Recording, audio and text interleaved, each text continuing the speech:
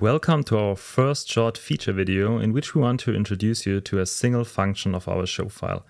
This video is about our override section here in the bottom right corner, which will allow you to easily set highlights for solos and so on. For example, you can simply add a spotlight to a singer, even if you use those fixtures normally together with the other fixtures for your effects and also with gobos and the other stuff. In the process, by using those overrides, it is always ensured that you get a nice and clean transition, even though it's normally not possible to generate a perfect move in black behavior between different sequences. So let us jump right into it, and we will move to our preset global section where we can show you how you can simply set up all those override sequences by editing those override all presets. So in order to edit one of those presets, the first thing we want to do is to create our new look and therefore select the required fixtures. In our case, we will simply use a spotlight in our front truss with the fixture ID 1105, and we simply select this fixture and set it to white afterwards. So as you can see, it's white, and the next step for sure is we want to stop all those movements and also open the gobo wheel up again. To do this, you can simply adjust all those values manually by using the encoders.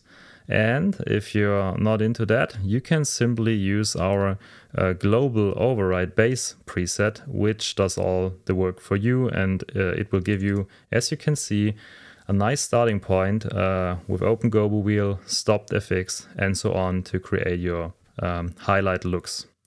So let us now simply adjust the position of the spotlight.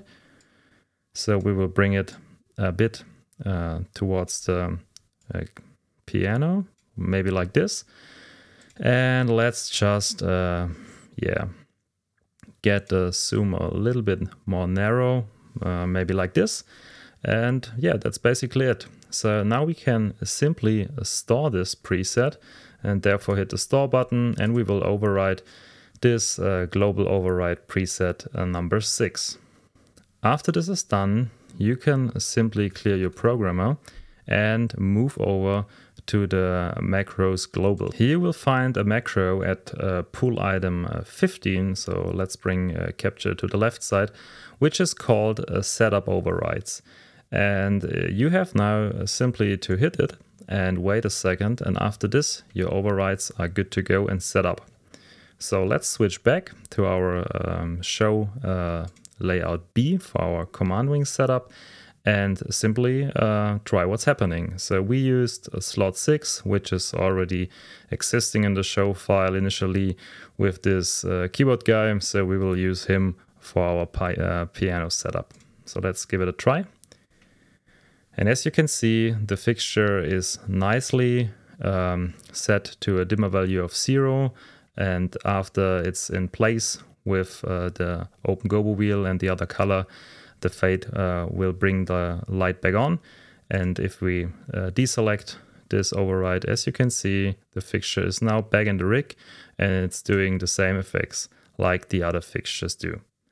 So that is our override section in a nutshell. We hope you like this feature, and for sure you can also use multiple fixtures for those overrides. It's the same principle for all of them. For the end of this video, we want to show you also the function of a fader, which is related to this override section and which is also already present in your show file. To do so, we will quickly bring back in those two overrides, so the one for our singer and the one for our piano. After this, we can move on to our fader section, and here you can find a playback master. It is called Playback Override Master, and it will give you the opportunity to control the intensity of all those override fixtures independently from the rest of the fixtures. And this means also independent from the fixtures that were normally used together with them.